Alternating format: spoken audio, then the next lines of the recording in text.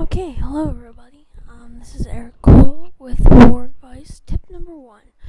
Alright, here we go. Right in front of us we have 10 heavy cavalry archers, alright?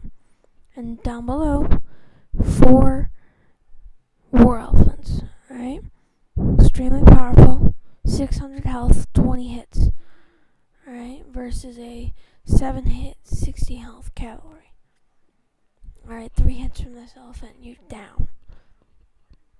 We are going to use a method of hit and retreat.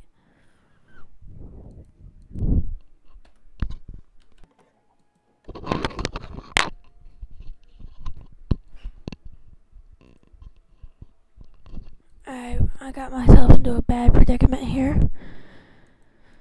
2 elephants came after me. Alright, here we go.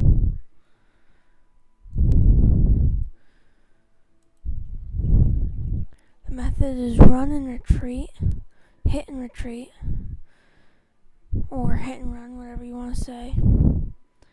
Brings this thing down easily. And none of your soldiers get hurt. It's pretty easy. Takes a long time. It's a pain in the butt. But it's a price to pay when you're facing Persians, because this is what you get from Persians, elephants. And I've brought it down.